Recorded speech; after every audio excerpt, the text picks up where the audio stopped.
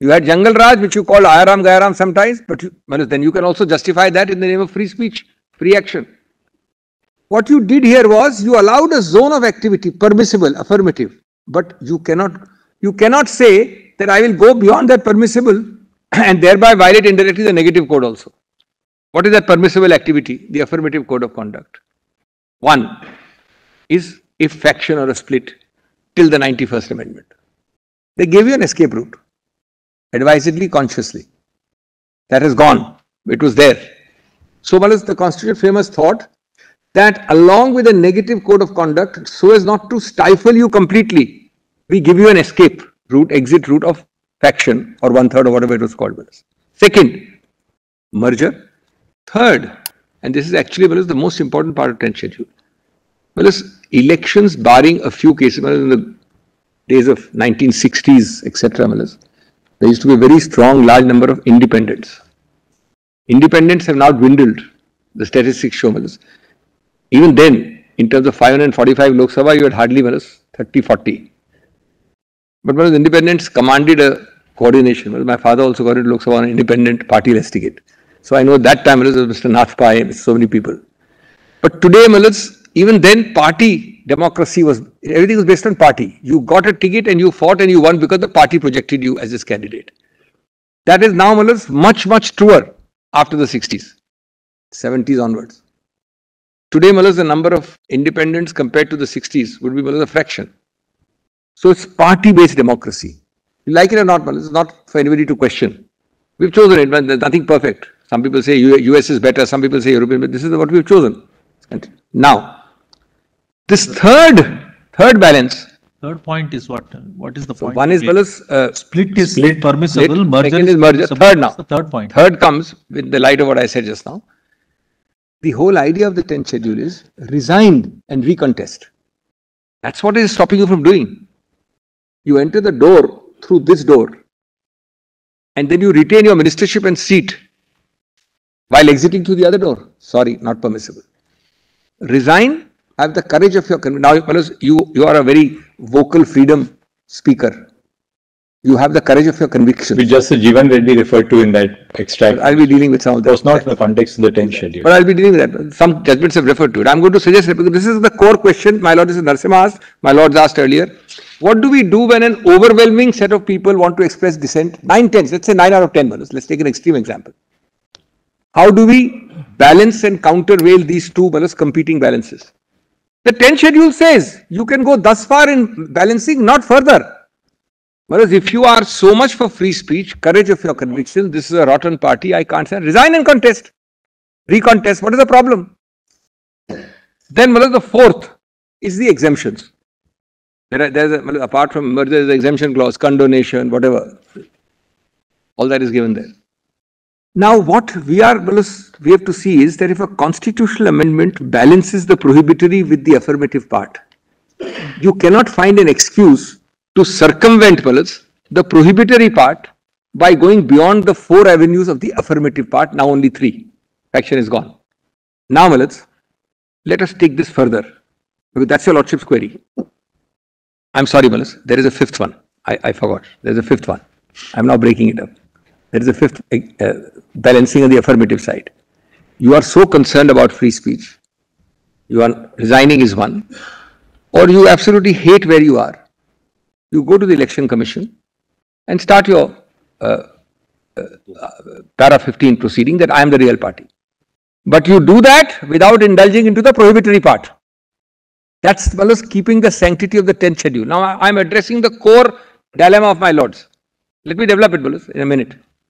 That's also a statutory remedy, lower than constitutional. So the 5th is, now actually only 4 because that faction is gone, split is gone. So 4. The 4th would be file a complaint to the Election Commission, say, look, 9 of us are standing here, we are the party, recognize us. Till then, don't do any prohibitory activity. The Election Commission will or will not recognize you and is subject to challenge. What does this do, This maintains the sanctity of the 10th schedule and maintains the negative and the affirmative parts of the 10th schedule. What does my Lord normally prefer? A option I give your Lordships which reduces the other option to vanishing point, or an option which harmonizes both Elementary principles tell your lordship by 1,000 cases that your lordship prefers the harmonization approach. Elementary common sense shows that my learned friend stand reduces the 10th schedule to vanishing point. It is as good as a dead letter or a repeal. Which is better? The answer is self-evident. Now, here, just see how this dead letter vanishing point arises. You don't resign with the courage of your convictions to fight another election. You don't go to the election commission till much later. Almost a month, just under a month after 21st you went to Guwahati, 19th you go to the election commission. 2 days before a month is ending. You don't seek condonation.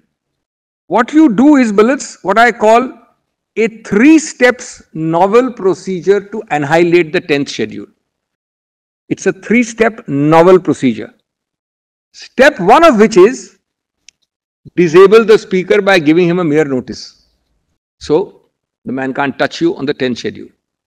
Just see my submission of harmonization versus vanishing point.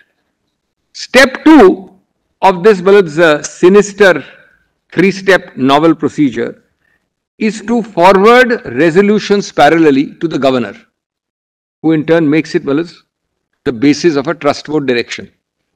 And the final step 3 is the act of being sworn in as Chief Minister. Sorry? The act of being sworn in as Chief Minister with another party fully supporting, in whose lap you were in Guwahati. Now, I'm not on the... Just kindly consider. You don't follow the affirmative part which gives you play in the joints and leeway, flexibility. You don't resign. You don't merge. The most important, interesting point is you don't merge. Just see for a minute that B, poor B. If you are sitting in their lap and they are supporting you, at the last minute, instead of them becoming Chief Minister, they make you Chief Minister. What is the problem with merging? So, you say to hell with the 10th schedule, it gives me an escape route, I'll ignore it. I'll go to the 3 steps.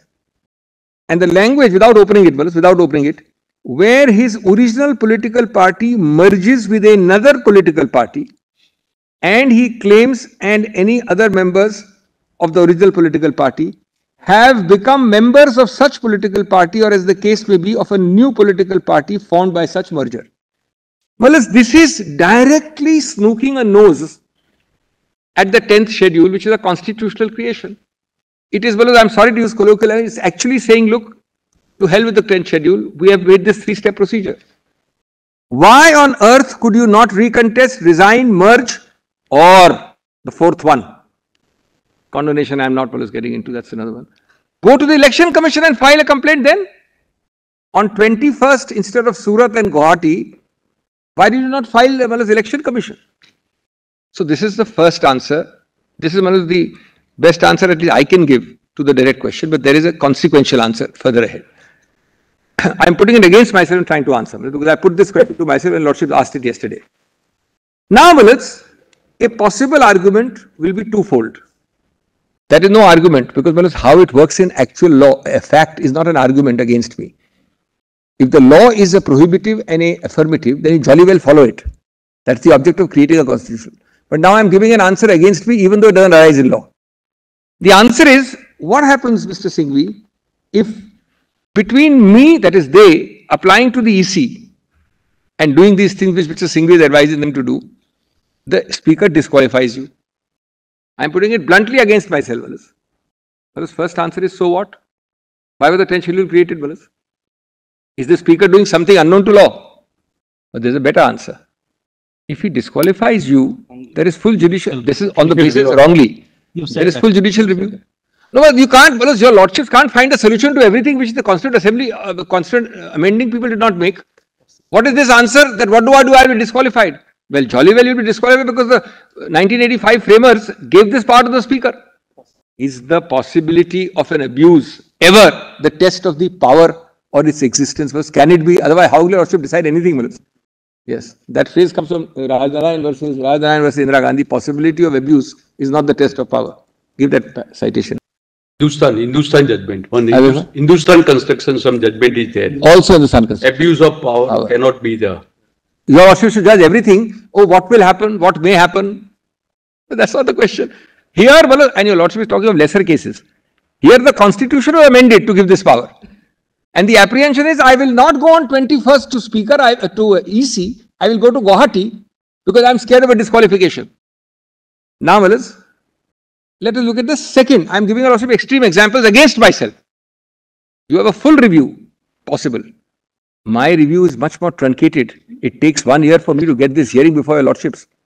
Your review is immediate on a wrongful decision against the speaker. And your lordship knows, Kyoto says, after a final decision of the speaker, you will get a stay of that. You can't get a stay while he is deciding. You can get it afterwards. Of the disqualification also.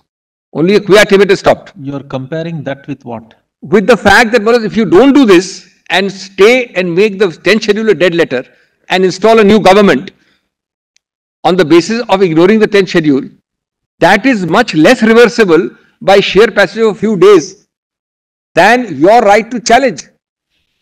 Today, what is the whole argument? It's a scrambled dead, it's a fake accompli, your lordships can't reverse it. It's 1 year down the line. That's the real argument today. That's the argument we are facing. Now let me give your lordship another bizarre example against myself. These are not one of normal examples. Whereas I don't know of except a very few number of cases where you have the courage of conviction to resign and recontest.